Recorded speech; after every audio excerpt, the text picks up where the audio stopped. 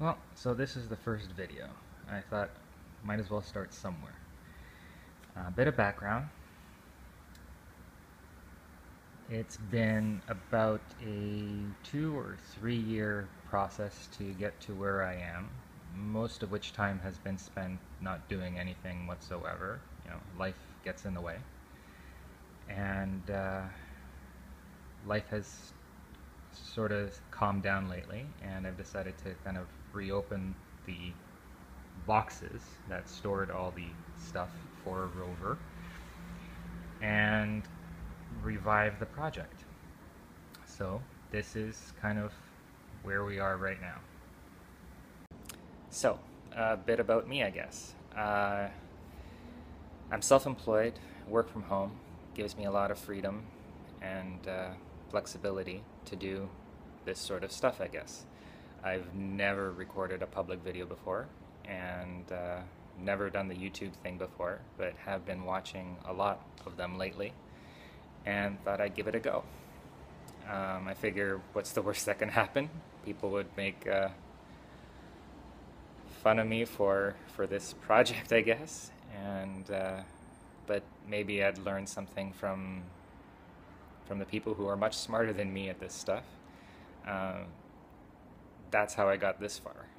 I don't have any sort of background in techie things whatsoever, but have been fascinated. Sorry, I keep glancing. I'm actually glancing back down at the ROVer, ROVer, and yeah, forgot where I was at now. But my background is actually in business stuff, and my work is more business oriented with a technology slant to it, but nothing related to this stuff at all. I do have a bit of background in programming, but not this sort of programming, so it's all been a learning process. So, to say the least, if anybody has suggestions or help they can offer with any part of the project whatsoever, I am all ears. I suppose not literally, but most definitely figuratively. I guess I'll start by giving a bit of a tour around the ROVer. Tell you the different parts. I did have it working at one point a couple years back before, like I said, life got in the way. And now that I've reopened the box literally yesterday, I've been trying to get it working again unsuccessfully. I have managed to get some lights to light up, which is confidence inspiring. But there's a long road ahead, which is part of the fun, I guess. Well, it's a good thing that I started to edit before I finished all these recordings for the first video. Apologies. I now realize how common this mistake is, recording in portrait rather than landscape. I'll be sure to remember that in the future. So, getting back to the videos.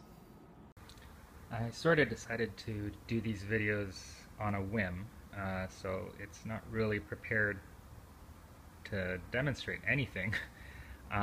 But to start with, I suppose I wanted to give you a feel for the design and how things are laid out. So I'll be going over the different parts and how I went about it. There's a box underneath just kind of supporting it, and these things, the legs, so to speak, are just dangling. Again, I'll be going over the individual parts in separate videos, as kind of every piece has its own story. But just overall, the design is very, very loosely based on the Mars rover kind of concepts. I forget which one, but the early one. And this center section here is the gearbox. It's a bit dark, but you have these three interlocking gears. And the idea is that as the outside arms are able to rotate independently, you see here that I'm basically turning one side, and the other side rotates in the opposite direction via these central gears.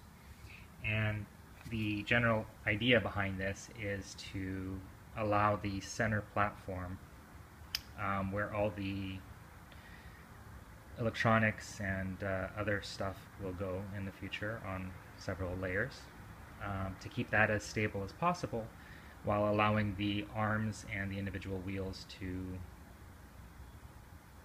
manage any obstacles that they might come across via these crazy motors. Again, we'll go over individual parts, but that's the basic design, yeah, that's on top of which everything else is built. I guess on to the next video. One more thing, questions. Please ask questions about whatever it is that you want me to explain or elaborate upon, as that will help me figure out which direction and what to prioritize in regards to these videos. So yeah, bring them on.